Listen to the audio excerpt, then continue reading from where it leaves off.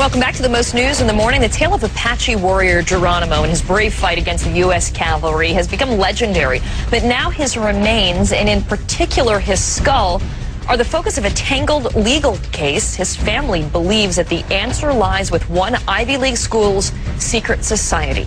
Deborah Farrick is here with more on this fascinating story for us. Hey, Deb. Hey there. Well, you know, Karen, for decades, the story was thought to be a rumor that members of a secret society at Yale, stationed at Fort Sill, Oklahoma, after enlisting in World War I, stole the skull, femur, and saddle bit of the great Geronimo, who was buried there. Well, Geronimo's family wants to know the truth, and they want to have a proper burial befitting such a hero.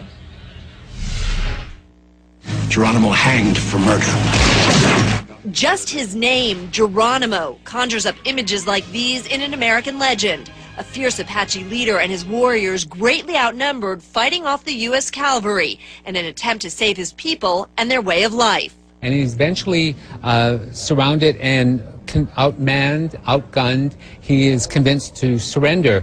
Geronimo died a prisoner of war, his body buried in Fort Sill, Oklahoma. Now, 100 years later, his family is suing to get his remains back. After a while, you know, it hurts you inside. Herlin Geronimo is the warrior's great-grandson. He and other descendants are suing Yale University and the secret society known as the Order of Skull and Bones, claiming Geronimo's skull was stolen back in 1918 by Yale students, members of the secret order. One of the alleged grave robbers, Yaley Prescott Bush, the father and grandfather of Presidents 41 and 43. When you desecrate a grave of this nature, you know, you upset the spirits. And sooner or later, you know, the spirits will come after you. For decades, members called bonesmen dismissed the suggestion as a hoax. But a bonesman's letter written in 1918, discovered 2 years ago at Yale, suggests otherwise.